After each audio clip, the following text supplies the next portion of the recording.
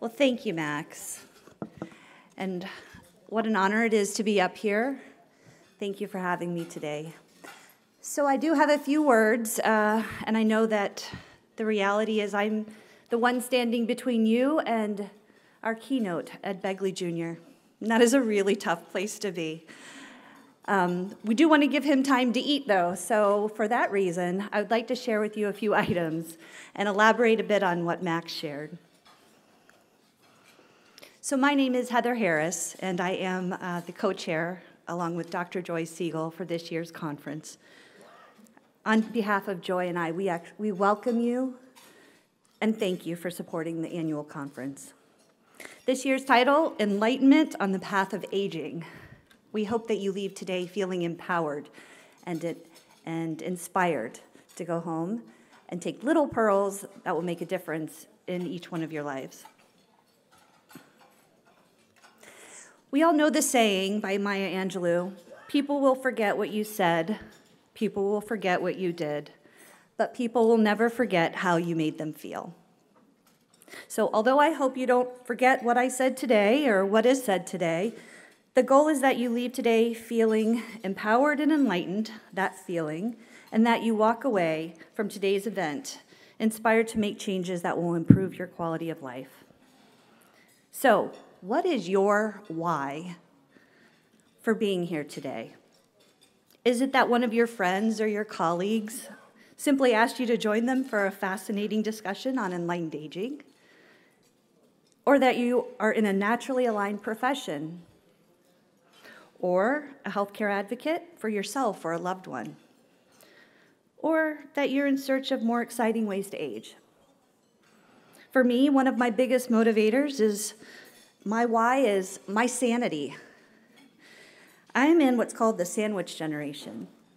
I'm an older parent of 3 littles, ages 11, 7, and 4, and the caretaker of my 86-year-old mother-in-law.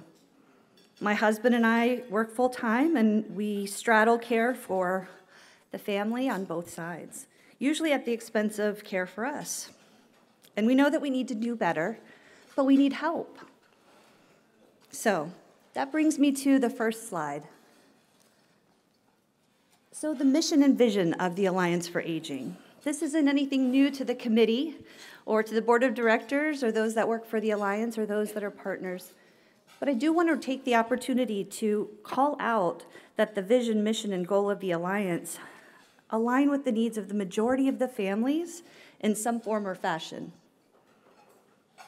Another one of my favorite sayings is, everyone you meet is fighting a battle you know nothing about. Be kind, always. This quote seemed appropriate as I was reviewing the mission and the vision of the organization. I expect that everyone in this room can agree that being valued within our communities and the pursuit of a solid quality of life is critical for families and the community. There are many of us, me included, who could use the additional support and guidance. And for that reason, I'm delighted to share with you some of the many programs and initiatives and offerings that the Alliance makes available to all. As Max mentioned, the Alliance for Aging has several ways that the organization commits to serving families and the communities that you may not be aware of, and these are accessible by the community to all. To highlight a couple that have a direct interaction with families, the ADRC, Aging and Disability Resource Center. Many resources are available to families in the communities, such as congregate and home-delivered meals, legal services, transportation and utility payment assistance, just to name a few. Next, we have SHINE, as Max mentioned, serving health insurance needs of elders. This is a free program that provides impartial counseling to seniors and young disabled individuals. Everyone's aging, right? Doesn't matter how old you are. So regarding Medicare coverage options, so volunteers can assist in completing financial assistance program applications. They can also help conduct educational presentations on Medicare.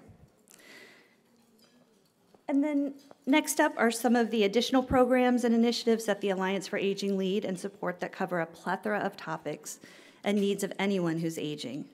That would be all of us. So the Alzheimer's Disease Initiative, Veterans Directed Care Program, Hospital to Home, Living Smarter, Aging Smarter webinars. Susan Holtzman, I don't know where you are. That's your baby. Thank you so much for your help with that. And many, many more. So, next slide, yep. So I would be remiss and be a terrible board of directors member and conference committee member and volunteer if I did not take this opportunity for a shameless plug and ask each one of you to consider getting involved at an even greater level. As you can see, there are many areas of opportunity that would benefit from your involvement: committees, volunteers, donations, providers, collaborators, and much more. So wrapping up, I want to take the opportunity, though, to thank the many sponsors for their ongoing and continued support and partnership. Next slide, please. There we go. Thank you. So thank you is an understatement for the support of the sponsors that barely fit on this page, many of which managed a Herculean task of providing support both in October of 23 and then now, May of 24. We needed to move the conference back to its original pre-COVID timing, and we thank you for all that you did to make this a reality.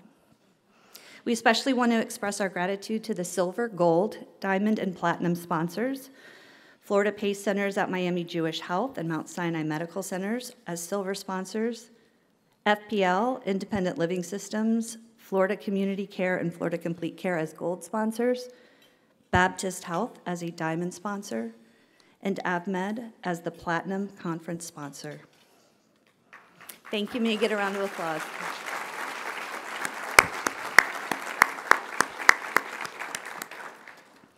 So, give you something to think about for the next couple of minutes. As you're thinking about next year's sponsorship level,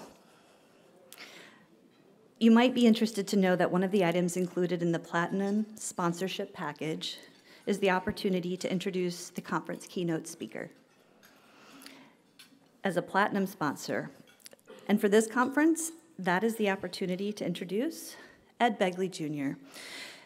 I would like to bring up Candy Sickle to make this introduction. And as I mentioned, Candy, it's just the two of us standing between Ed Begley Jr. and the rest of the team. Thank you, Heather. Thank you so much.